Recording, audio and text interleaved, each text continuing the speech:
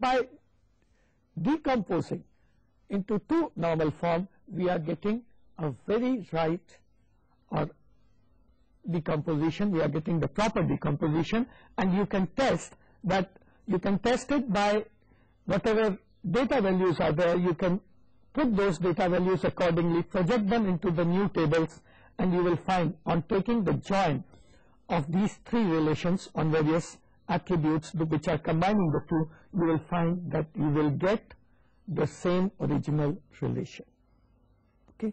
As far as dependencies are concerned, you will find that all those dependencies are being preserved. What do I mean by dependencies are being preserved? You will see this particular, that is name to phone dependency, name to major dependency is being preserved into the first relation. Course to, that is name and course to grade is being preserved into the second relation which we have designed, decomposed relation, as well as course to professor is being preserved into the third relation. So this is the way we have designed the proper form of this particular database. But is it the end of the story? So thus we conclude that by two normal form the whole theory of normalization finishes or completes, or there are still more problems?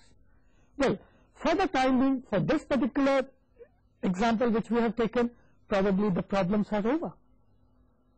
Okay, but this may not be in general the case. What kind of cases which may exist? Let us consider the relation which is given in the graphics. Well, visualize the relation, the roll numbers, the name, department, year, and hostel. Once again, a student database. For a person whose name is Raman, physics, etc., etc., the data is there. He is in the first year and he is allocated to a hostel called Ganga. Okay. Similarly, he is in the second year, he has been allocated Kaveri. Third year, Krishna. Fourth year, Godavari. Well, this highlights some point.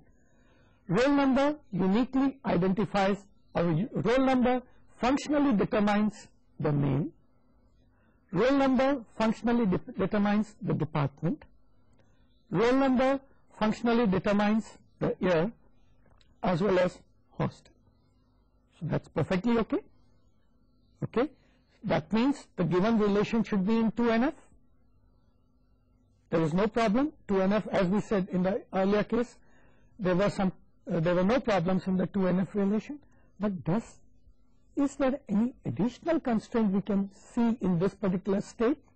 Well, in the graphics, if what we were pointing out, that if you are in the first year, you are in Ganga hostel. If you are in the second year, you are in the Kaveri hostel. In the third year, you are getting Krishna. In the fourth, Godavari. That means something. A non-key attribute here can determine which hostel the students will be residing. That means there is a dependence existing between the year as well as the hostel. To visualize it, let us look into the dependency diagram. Now, dependency diagram states there is a link or there is a functional dependence from year to the hostel. If that is so, we are in trouble. Why we are in trouble? As you have found in the table, in the diagram which I had shown to you, wherever we are having one Ganga, it is being repeated. Ganga is being repeated. Whereas, if I simply say one, it should be sufficient to say that he will be residing in Ganga. There are inconsistencies. Not inconsistencies, there are redundancies, and obviously it is going to lead to the problems relating to insertion anomalies and deletion anomalies. To avoid such kinds of things, what we need to say, we need to go to third normal form. What is third normal form? The third normal form is defined to be that a relation should be in 2NF and all attributes in a relation scheme are functionally dependent only on the key. So what constraint we are adding here? We are adding one more constraint here, and that is that it should be only dependent on the key attributes, and then only it will be 3NF. Obviously, we are moving from 2 to 3NF for the reasons, once again, that is anomalies, that is insertion and deletion, and data redundancy property. In 3NF, what kind of a decomposition will I get? Obviously, what I would like to break year as well as hostel into a separate relation, whereas roll number, name, department and year will be kept in another relation, and that is going to eliminate the problem which is associated with this particular table. So in 3NF, what we are trying to do? We are trying to eliminate any attribute that is non-key attribute related functional dependence. So you can see functional dependence is one of the prime factor which is responsible for this particular decompositions. But is BCNF that is 3NF sufficient, or we still have to move further? Well, 3NF to certain extent may be sufficient. However, a more rigid and defined form for 3NF happens to be BCNF. And in BCNF, the basic assumptions are that the relation has more than one composite candidate keys having one common attribute, and if there is such case, then if not common attributes of one composite key is dependent on an attribute of other composite key, a normalization called BCNF is needed. So what we are saying, in 3NF, we are removing some problem, that is non-prime or non-prime attribute related problem, but the problem can exist because of prime attributes also. That is, if we have two candidate keys, one is a part of, that is non-overlapping part of those candidate keys is functionally determining the other part.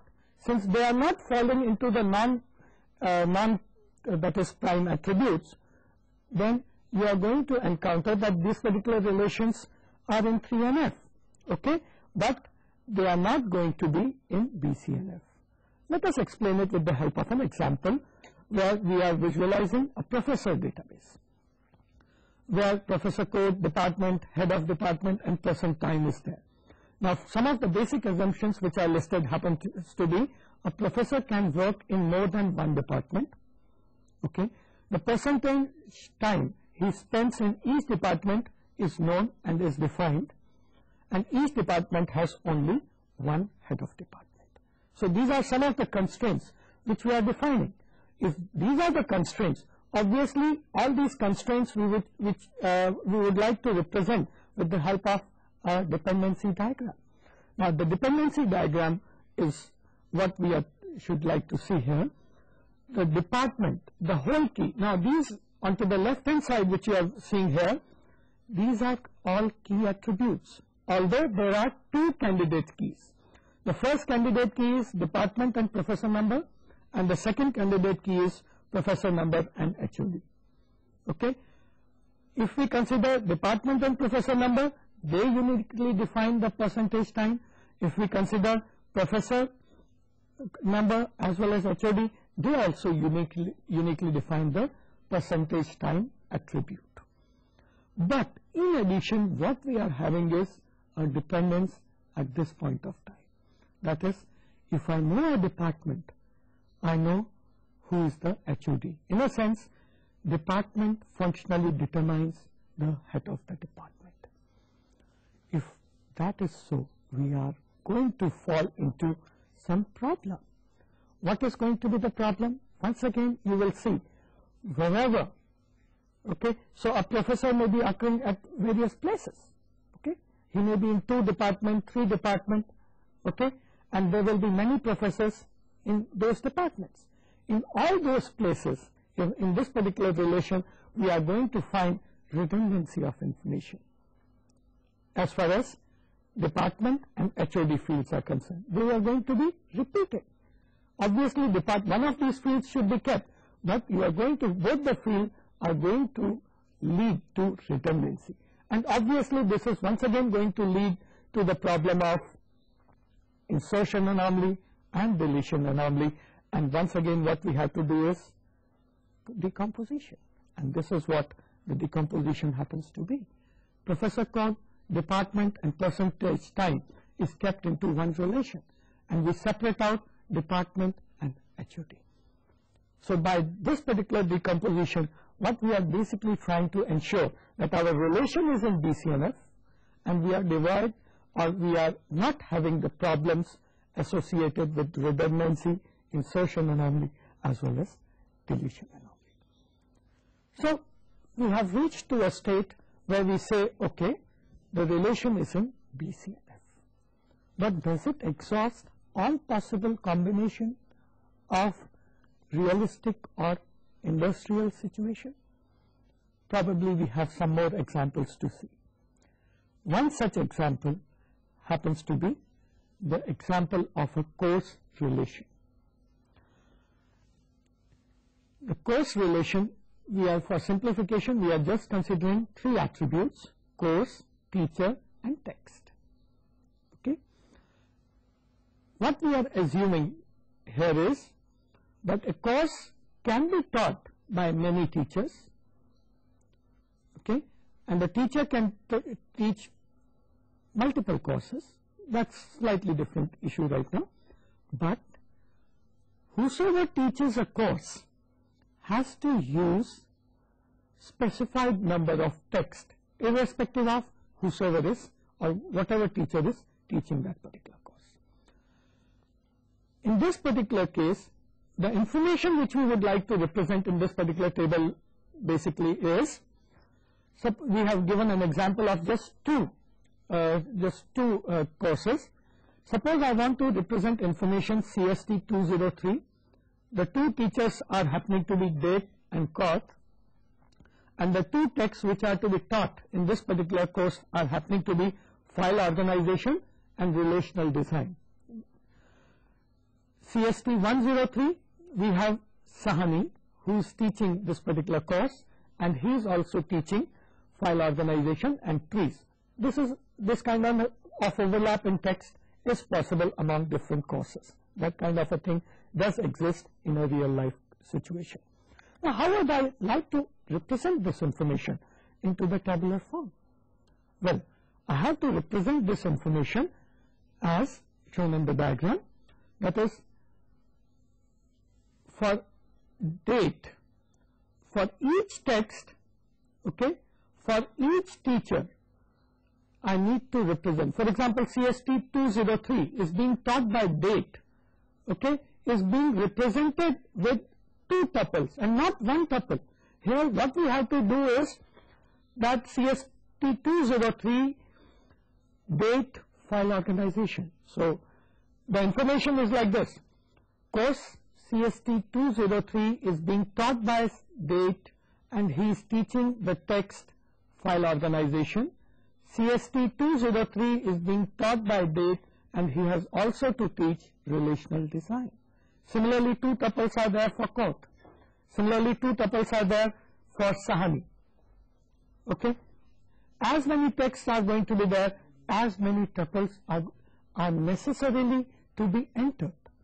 If we don't enter them, then the possible implication of the information may be, for example, if I don't enter that date with relational design, okay, that CST 203 date is teaching relational design. If I don't enter this particular tuple, there can be misinformation that date is just teaching the file organization.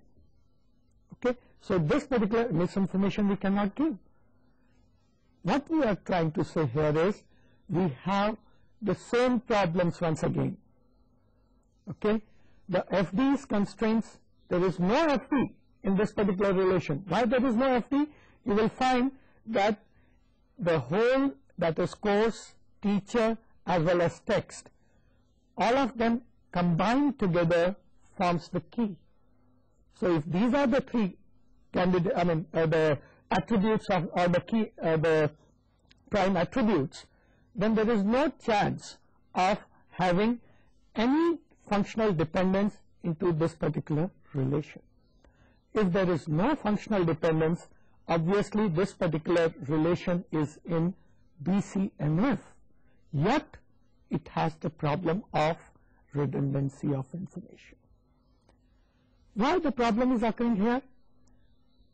The problem is occurring because of the independent nature of teacher as well as text.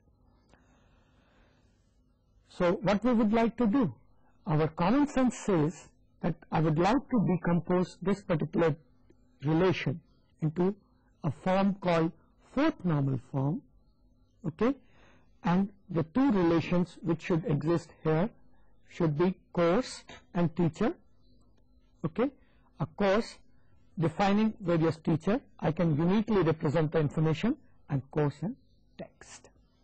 Okay, so by this I can decompose the relation.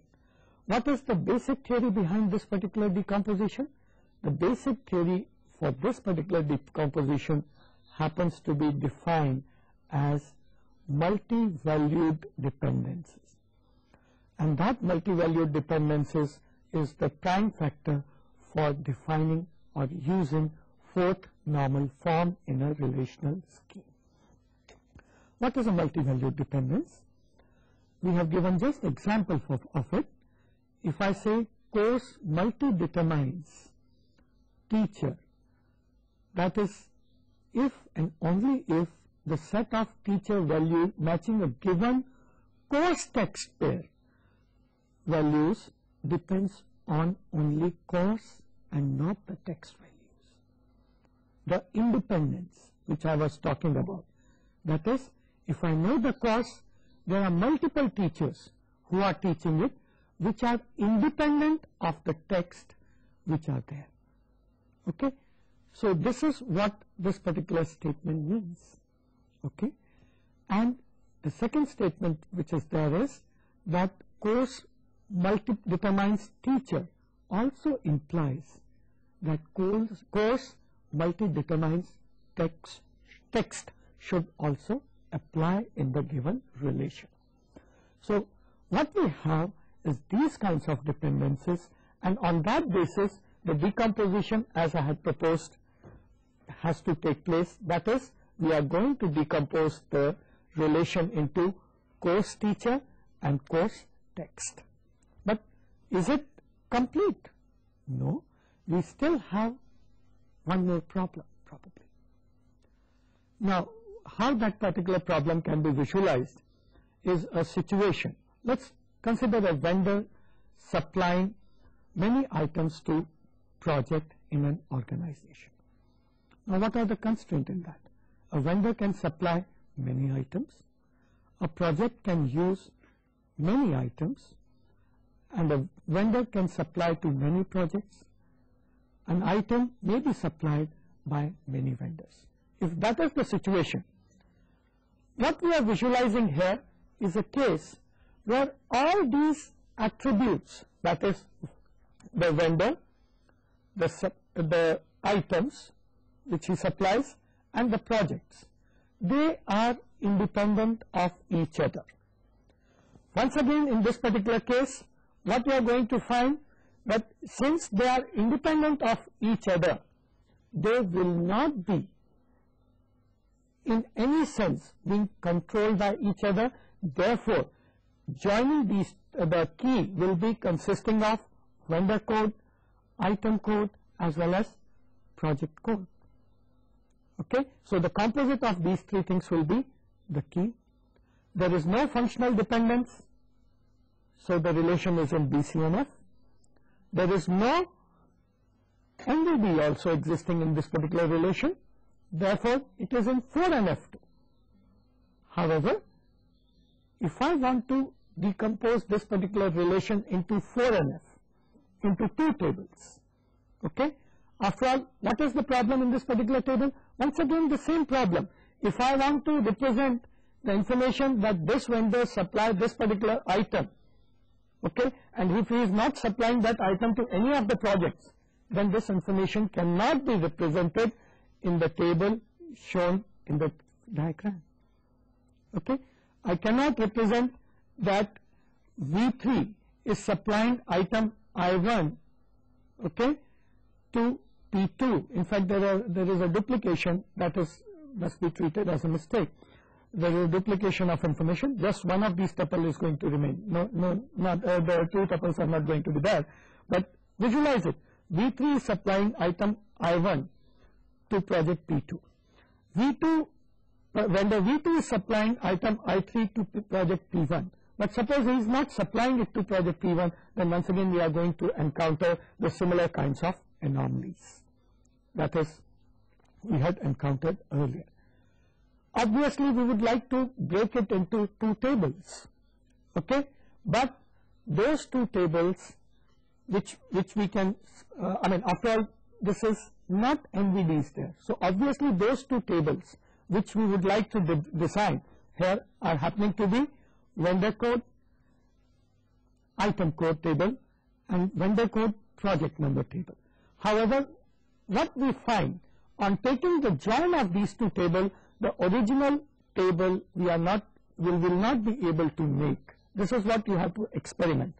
So if you are not able to make the original table, what is the solution? So under the circumstances, what is to be done in this particular case?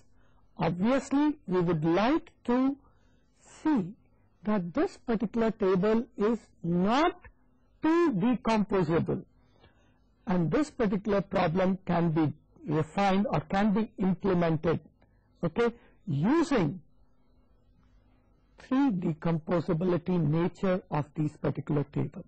That is, instead of 2 tables, if we can break this particular relation into 3 tables by representing the third piece of information, that is, that which item is needed or used in which project, if we can provide that information also in another table, probably we are doing the proper justice to this particular table. These kinds of the normalization is called 5NF, okay, and 5NF is basically based on something called join dependency. That is, on taking the join of the 3 table, I'll get the original table. On taking join of the 2 table, I will not get the original table, and that is a problem. So we have broken this particular relation into 3 tables. Okay, so that tells us about the 5 fifth normal form. Now let us summarize what we have done as far as normalization is concerned. In normalizations, all relations, if I want to a non-normalized relation, if I want to convert it to 1NF, I have to eliminate variable length records, multi-attribute records. Okay? If I want to convert 1NF relation to 2NF, I have to remove dependency of non-key attributes on part of a multi-attribute key. Okay? If I want to convert 2NF to 3NF, I have to remove dependency on non-key attributes on other non-key attributes. If I want to convert it into 4NF, or in fact 3NF to BCNF, then I have to see the removal of dependencies on attribute of a that is, whenever we have multi-attribute key, that if there is overlapping onto the non-overlapping portion, there shouldn't be any redundancy or any dependency. In 4NF, what we try to remove is multi-valued dependencies. So if I remove all the multi-valued dependencies from a relation, I will bring my relation to 4NF. And finally, to convert a relation into 5NF, I need to check whether a given relation is a 2 decomposable, or it requires more relations which can be joined together to bring the original relation. In practice, you will find that this 5NF is not very commonly used. However, you will find that there are practical instances existing for 4NF as well as 5NF situations. The other part which you would like to see here is the query processing. What I will request you, you must try to experiment with lots of queries. You may take exemplar queries from the references books which we have suggested to you, and try to experiment with some of the queries, try to design your own queries, and that will give you tremendous confidence as far as query optimization is concerned. In fact, query optimization will come as a next step if you have designed your queries properly. You must try to, you should try to solve many queries using join and other similar kinds of concept which you have learned in block 1 as well as block 2. With this, I would like to end this particular session here. Bye, and thank you for listening to me.